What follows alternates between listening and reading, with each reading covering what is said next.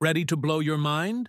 We have a square of side length 2 units inside, which we have inscribed 2 quarter circles, such that one quarter circle has its center at the top left corner, and the other quarter circle has its center at the top right corner. Our job is to find the area of this shaded region. Also note that you cannot use calculus in order to solve this problem. So, can you solve it?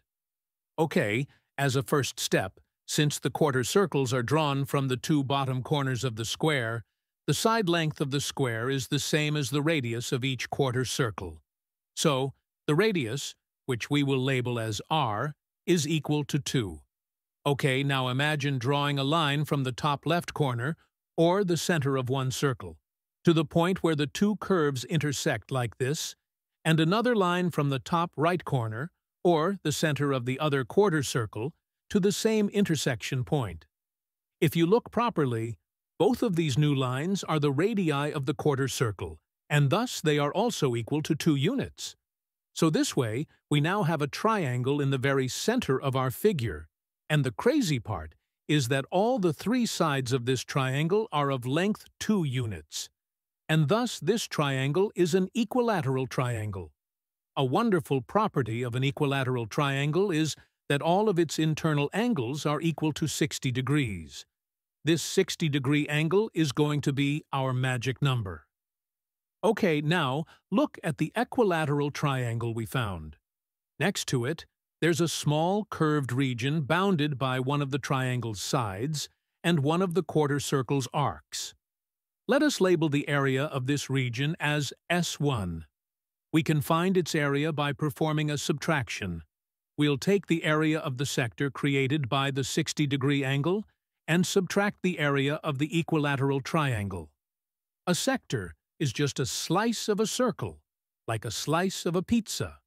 The area of a whole circle is pi times r squared, and our radius r is 2, so the whole area is pi times 4.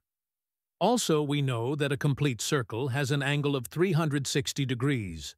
Since 60 degrees is 1/6 of the full 360 degrees, the area of our sector is 1/6 of the whole circle's area.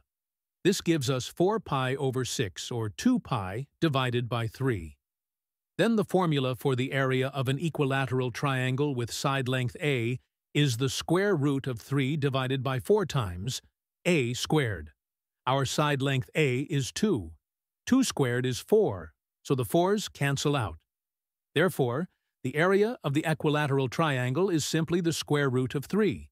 So now S1 is equal to 2 pi divided by 3 minus square root of 3. Awesome! Now, here comes the magic. A square's corner angle is 90 degrees.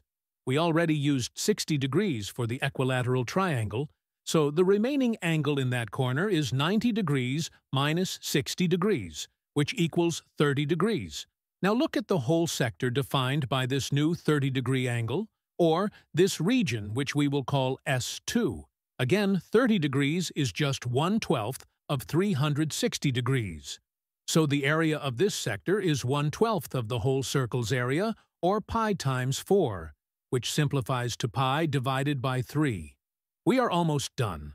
Notice that this 30-degree sector S2 covers the entire shaded region, which we are interested in, plus the small region which we called S1. Therefore, the area of the shaded region is the area of the 30-degree sector S2 minus the area of S1.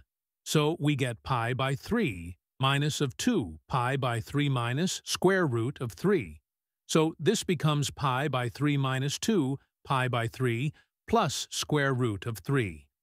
Combining the pi terms, we get the area of this shaded region as the square root of 3 minus pi divided by 3. Now, because the entire figure is symmetrical, the shaded area on the left is exactly the same as the shaded area on the right. Therefore, the total shaded area is simply 2 times this, and we are done. This was such a cool problem. If you enjoyed this video, please don't forget to like, share, and subscribe to our channel. Also, you can support my channel by joining our community and becoming a member. So, go